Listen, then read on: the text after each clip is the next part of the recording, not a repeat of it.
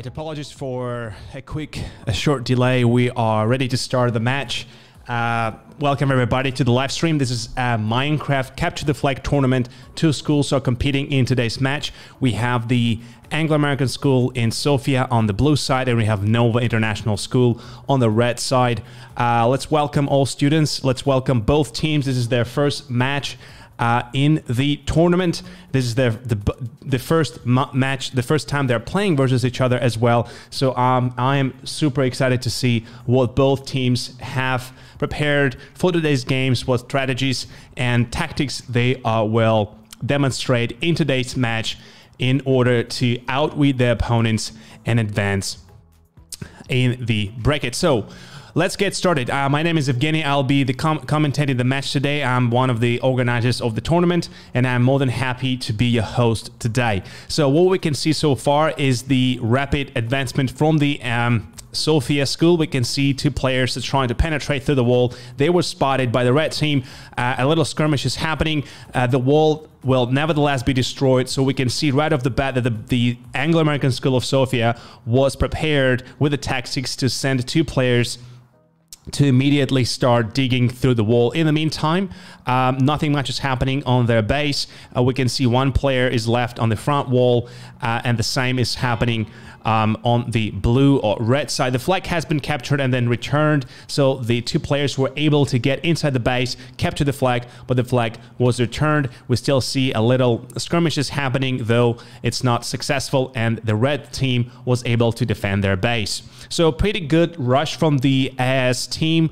Normally, we've seen successes from the teams that rush the base or rush the attack from the get-go. Unfortunately, that did not yield the point for the blue team, but nevertheless, they've been able to get an opening in the right-hand side of on the right tower, which leads inside the base, and then you can get into the base quite successfully.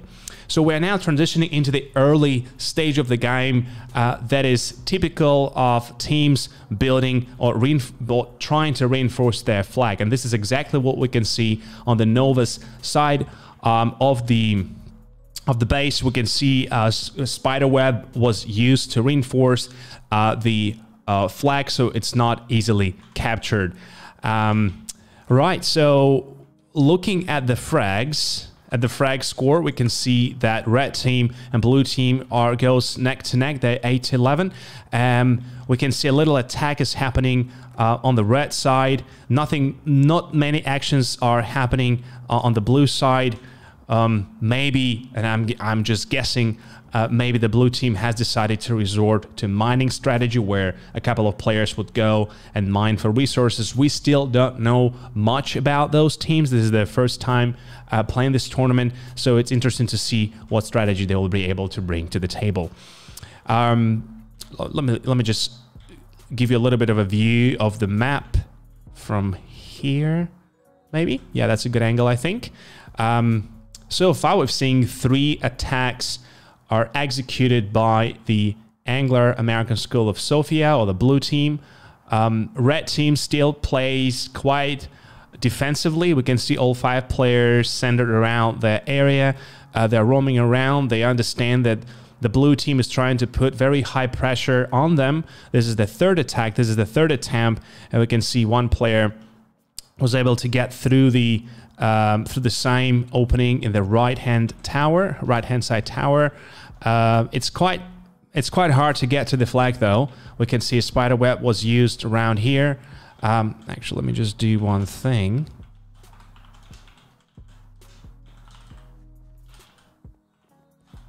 I just don't want to interfere with the gameplay, so I just made myself a little bit invisible, so I'm not distracting other players from the gameplay. All right, let's quickly look at the play around that. We can see there are 2 substitute players for Nova, and we don't see any sub players for the blue team. So it's 5 versus 7 with 2 players being substitute.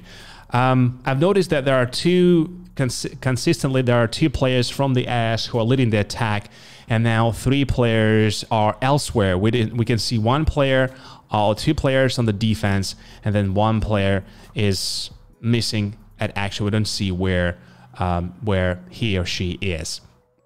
Now looking at the frag score, again, both teams are going neck to neck. It's 13-14. And the reason I'm bringing up the frag score is if there's a tie at the end of the game, both teams are given 5 minutes of additional time. And then after that, the winner is determined by the frag score. So it's important to keep a tab on what is happening here as well in case there's a tie, which is the case now.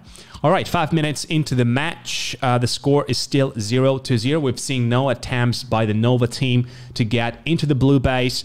All the actions have been happening on the red-hand side of the map. And this is what we can see so far. We can see a player from the blue team carrying an iron, what looks like an iron sword. Is it an iron sword or a stone sword? It's hard to tell from here, but it's definitely two players with enhanced swords. Initially, at the start of the game, players are giving wooden swords, and now they were quite busy crafting or mining materials, so now they have swords that will deal more damage than default swords. So it's interesting to see how they will be able to leverage this advantage to deal more damage to the red team and then get to the flag. So a little, oh, look at that. We can see a player from the Anglo-American School of Sofia equipped with diamond chest plate, diamond helmet, and what looks like an iron sword or a stone sword. So we've seen this tactic being used before by LF and Y school. We've never seen, actually this is the red team. Apologies, this is not Anglo-American School of Sofia. This is the Nova team. I'm just going by the color of the pants. So this is red team. Maybe that's the reason they were quite reserved and not leading so many attacks, because they understood that they are in minority. They only have 4 active players on the field, and they have one player who went mining. Apparently, this is just my guesswork. They also patched up the wall here. Nevertheless, it's still not as sturdy as cobblestone, but I anticipate there will be a fight happening here because the Nova team understands that the AAS will penetrate the base through this wall. A team fight is happening. One player from the red team is falling down, another player from the blue team is falling down. It's 1-on-1. So two players have been taken down in this little skirmish. Another player from the blue team, so 3 players are going down. 1 player is left. He's trying to arrow down the red player, and they try to retrieve. The player in the diamond, it looks like it has been enhanced as well. I'm just going by the color. We see a little mining station taking place on a Nova. I'm just going to peek inside. So they do have plenty of iron here. Look at that. They have 11 ingots here, 12 here. So this is an enormous amount of iron that the red team is, they're getting ready. It looks like they're gearing up. That's probably the reason why they kind of like forestall their attacks, and they're just making sure they're in a good shape before they start an attack. So far, they've been under increasing pressure from the AAS, from the blue team, but the blue team has not been successful, and I'm a little bit worried and I'm a little bit concerned that the blue team, despite their attacks, despite their pressure, they have not been able to capture any flags, and they're losing their time, and now the flag is going to be captured. The flag is captured by the player 7. He's got spotted by this player. And you see, this is just in instantly the player is taking down, because this is an iron sword, an enhanced iron sword. And you can see how much damage this player is able to deal having this iron sword and having other players no armor except from the starting armor. So I'm going to guess that once this iron is smelted, and you see here, I'm going to guess that the red team is going to equip their players with iron swords and iron chest plates, and this will be the time for them to lead the attack. And they will have around 10 minutes to capture those flags, and then it's going to be really, really hard for the blue team to come back to counter the crafting strategy that we've seen in the past. LF and Y, the team that will be playing tonight as well, actually was the first team that used the crafting strategy, and they were quite successful in the previous 2 seasons, and now we've seen this tactic used before. And now we can see the first attack led by the red team. We can see a coordinated action taken by the team. We can see one player leading from the front, and we can see a group of people leading from the right. So I'm going to give you a better angle from here. the same wall, the same tower is used to get into the tower. Two players to go in. I'm trying to follow them to see where they go. I think this is where all the action is going to take place. So I'm going to follow the player in the diamond armor and iron sword. I believe they went this way. Yeah, here they are. So I think this is where the main action is going to take place. The flag is left unattended. It's captured, and then the player has got a pickaxe. He just runs through the wall as butter, and now he runs uncontested. Look at this movement. I think he sets the base on fire as well. Another tactic being used by teams developed by Anglo-American School of Moscow in the spring season. So now the base is on fire. The player's carrying the flag. He is trying to be contested by the blue player, but then the door has been opened just in time. This is a crucial mistake that many teams made, and the point is scored for the Nova team. Now the score is 1-0 in favor of Nova, and this is interesting how the Anglo-American School of Sofia is going to fight back. Their base is on fire. They don't have much resources, and now they have to somehow counter the player who is wearing diamond chest plate, diamond helmet. And look at this. He's able to just go and just destroy the entire team. Just 4 players. Player 24 has just taken down 3 or 4 players, and he has no qualms going in and capture more flags. And that's the, I would say, the threat of the mining strategy is that if the other team decides to mine, it's important that the team that plans against them, they try to punish that team early on. So therefore, okay. So the red team player who was wearing the diamond stuff is taken down, and now the blue team was able to get all the diamond, and I can see the diamond helmet is lying on the ground. The enhanced sword is there as well. This is another crucial mistake that can grant Anglo-American School of Sofia a little bit of advantage and foothold. Now they have taken back all the equipment that Nova has acquired, and now they have a chance to come back and actually make a change. So let me just fix the light a little bit here. I just realized I'm sitting in darkness. All right, so very interesting, very intense game. Having said that, the red team is on fire as well. So let me just explain what this does to the base. It's not so much the fire that is dangerous, it's the fact that the base under the tower is now destroyed. And when the players spawn from the lobby here, they spawn on this tower. So now instead of just jumping on the roof, they will have to jump down and take damage. And they're going to start the match or join the field by having fewer health points than they did when they had a roof to jump on. Now both bases have been essentially destroyed. This does 2 things actually. This does expose the hidden areas, so it's now becoming harder for other teams to hide in this tower here. So now this tower is pretty much not existent apart from this skull here. I like this skull. It looks pretty scary. Okay, so we can see a player who doesn't have any armor except for iron boots or diamond boots. But I'm curious to know how the blue team will be able to leverage the advantage that they've gained by taking down the player. And now we can see, okay, the player 14 has just taken down 2 players, and this is how powerful the diamond armor and the diamond sword is. We can see 2 players are taken down, and the final player from the red team is taken down as well. Now the base is completely open for the player to take the flag, and now the blue team, they have about 20 seconds before the players respond. The flag is captured, and now player 14 is going to get away scot-free because all players for the red team have been sent to respawn. Now they're back, but it's too late, and the score is very soon is going to be 1-1. What an intense game. What an intense game. It can go either way now. Remember, the player who's carrying the diamond armor is still outside the base because the door has been sealed and the player needs to find a way to...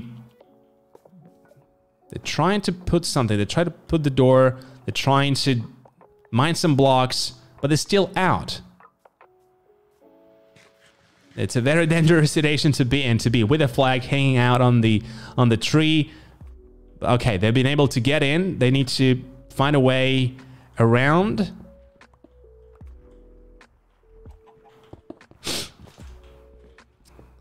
I'm still hoping they will be able to score the point. All right, 1-1. And this is kind of like a downside of sealing your flag, is that on one hand, yes, you are protecting your flag, but then on the other hand, it's really hard to score the point once you have the flag. So you have to destroy part of your base. Anyways, it's 1-1. Let me just check Discord, making sure that everything is okay. We have 5 players on either side. Everything is running smoothly. Live stream is going well as well. Now, 1-1. Which team has an advantage? I think at this point, blue team has the player who's got iron or diamond armor, and you see they just destroying, they're just evaporating the red team.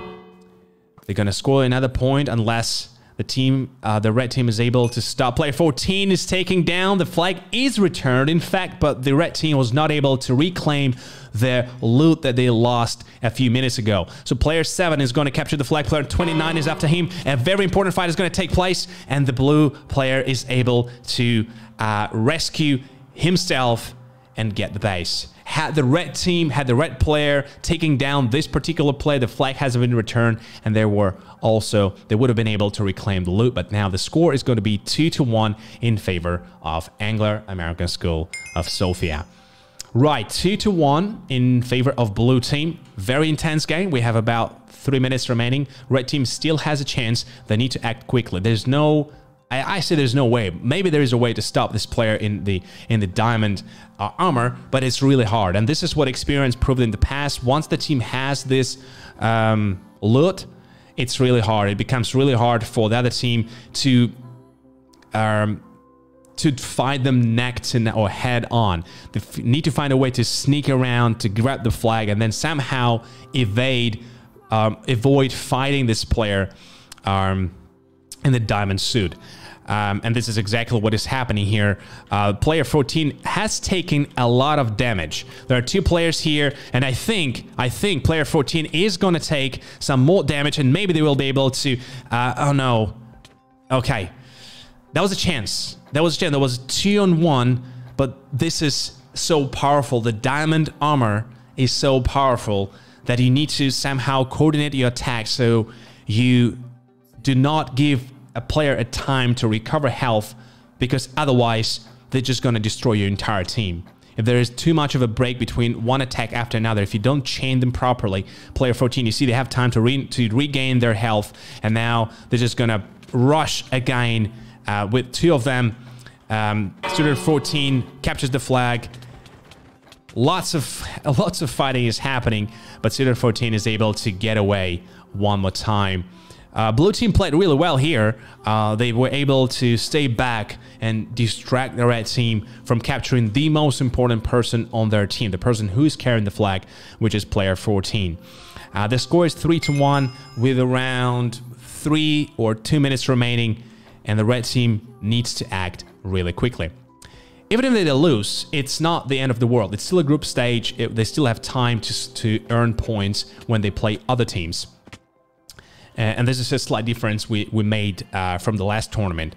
We're not playing the elimination bracket right off the bat. We're playing the round bracket first, so teams have more chances to play versus other teams, and they don't punish as much as if they lose one match.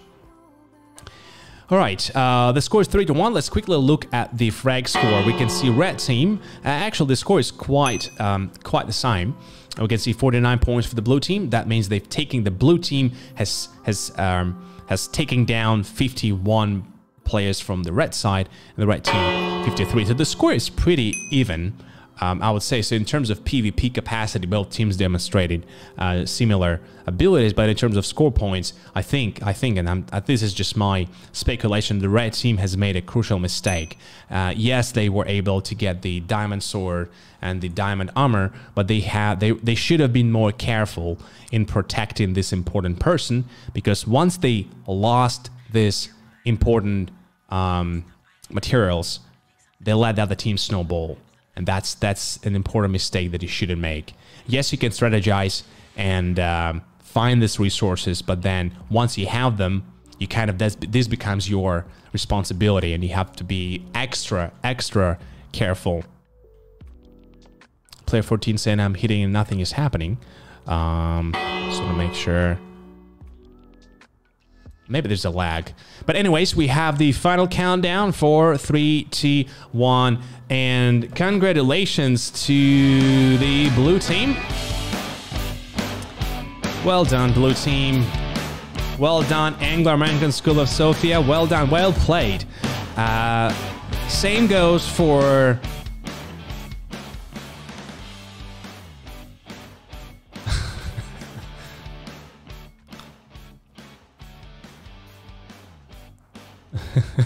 I'm just hoping you're reading the comments there.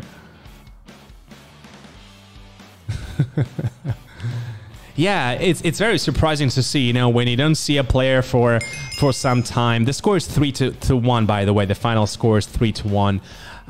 But yeah, I was anticipating to see a person in the diamond, and this always happens when you see one team is kind of playing defensively. You don't see them do well, you don't see them too much, and then all of a sudden a player appears equipped with a diamond and armor,